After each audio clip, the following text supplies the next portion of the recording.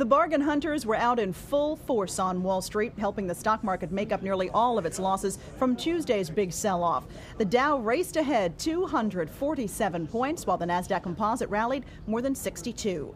Senator Chuck Schumer is weighing in on the mortgage mess.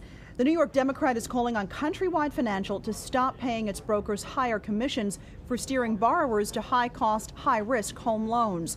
Schumer says the practice has put millions of homeowners in jeopardy of losing their homes when interest rates reset in the coming months. Looking for a new car? Well, now may be the time to buy. Concerns that the credit crisis will hurt auto sales has led many manufacturers to offer greater incentives to bring in new customers. Even the Asian automakers, who historically shy away from hefty rebates, are making deals. Experts are warning, though, that auto sales this month could be off 10% because credit concerns are making homeowners unwilling to sign on for another large monthly payment. And the roads may be a bit less crowded this Labor Day weekend. AAA says about 100,000 fewer people will be traveling by car over the holiday weekend compared to last year. Now, gas prices are about a dime lower than last year, but still historically high.